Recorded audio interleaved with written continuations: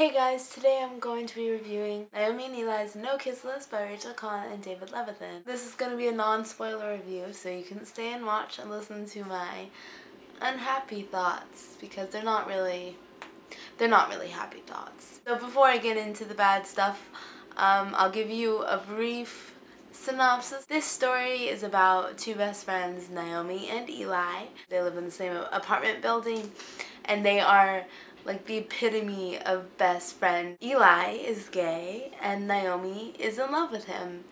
So that's the gist of it. And if you're wondering why it's called Naomi and Ely's No Kiss List, the two friends have this list of people that they have decided neither one of them can kiss, because as they've grown up together, they both like the same people, you know, because they're both attracted to guys. So they put names of the guys on the list that they agree not to go near. But trouble hits paradise when Ely kisses Naomi's boyfriend, and that's not a spoiler because it's on the back of the book, so that's what leads to the downward spiral of their relationship. My experience with the book. I didn't like this book. I really didn't like it. The second I picked this book up and I started reading, I instantly had an issue with it, and I will show it to you right now because it is atrocious. In Naomi's chapters, there are lots of symbols in her writing. What I mean by this is, so if you can see, there's like those symbols on the page. There's symbols down there. There's symbols there. But oh my god, how annoying is that? I don't like that. Please spell things out for me. I have to interpret like the symbols, like I lie to Eli. Robin the... That wasn't cute, it wasn't funny, it was annoying. I hated the symbols. But I thought, hey, I could look past this, alright? Just because there's annoying symbols in the story doesn't mean it's going to be bad. I was wrong. It kept going. I'm going to start with the little itty bitty things that annoyed me, and I'll build up to the bigger concepts, okay? So number one was the symbols. Number two, in this story there are lots of repetitive names. It's a small thing, but it's really annoying. There's Robin the man, Robin the female, Bruce the first, Bruce the second. Okay, that's basically it.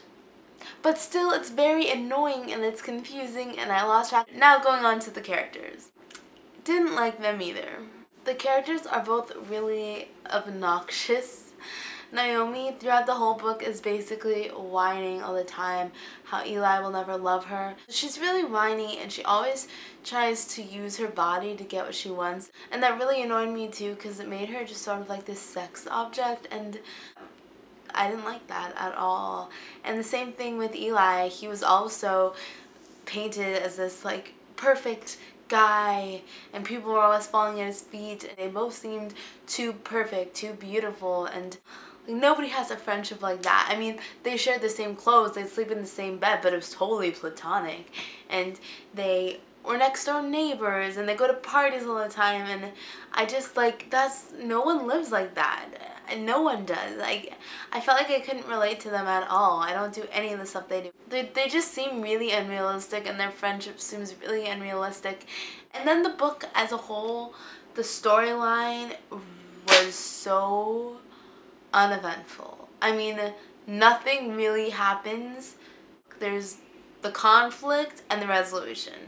The conflict plays out in the first like 10-20 pages, and the resolution plays out in the last 10 to 20 pages, and in the middle we get just a bunch of nonsense, really.